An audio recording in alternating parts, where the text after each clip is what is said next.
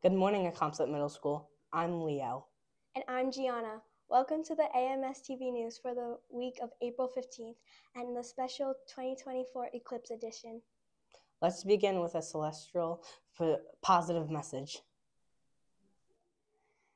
Hi, I'm Ava. This week's positive message is pocket advice from a solar eclipse. See the total picture, be moved by beauty, pull yourself together, follow your own path, don't be afraid of the dark. Cast a long shadow, glow with excitement, have a stellar attitude, stay centered, lighten up. Thank you. The 2024 solar eclipse began around 2:15 p.m. on Monday, April 8th. Some 9th period science classes went outside to view the event. At 2:45 p.m., students from after-school clubs went outside to view the main event.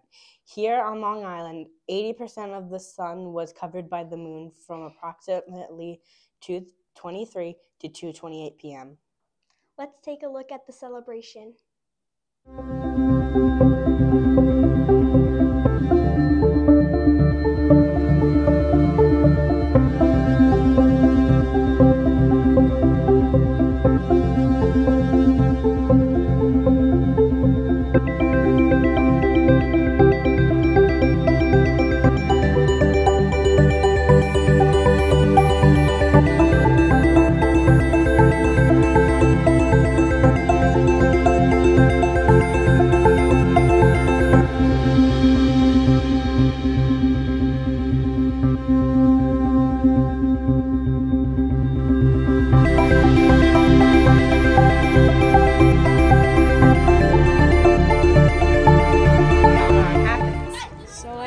The sun, there's a big sun out here and it's about to get covered up by the moon. They come together, they get ready to pass each other.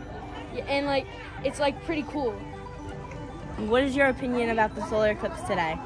I think it's very cool and that every student should experience it. Why do you think that?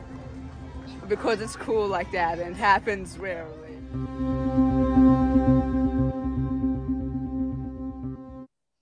That was a lot of fun. If you missed the eclipse, don't worry.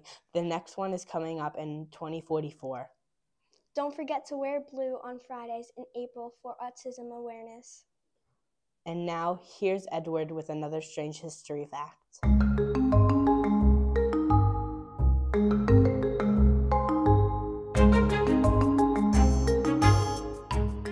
Hello again to the 11th episode of Strange History Facts. I'm your host, Edward, and I'll tell you a strange fact in history. Today's strange fact is that humans had ancestors that existed before the dinosaurs. During the Permian period, proto-mammals ruled the supercontinent Pangaea. Some of these proto-mammals you might have heard of, like Dimetrodon and Archosaurus. It may be hard to look at the difference between a lizard and our ancestors on the outside, but if you look in the proto-mammal's skull, you will see that there's a little opening behind it, which is a trait mammals have.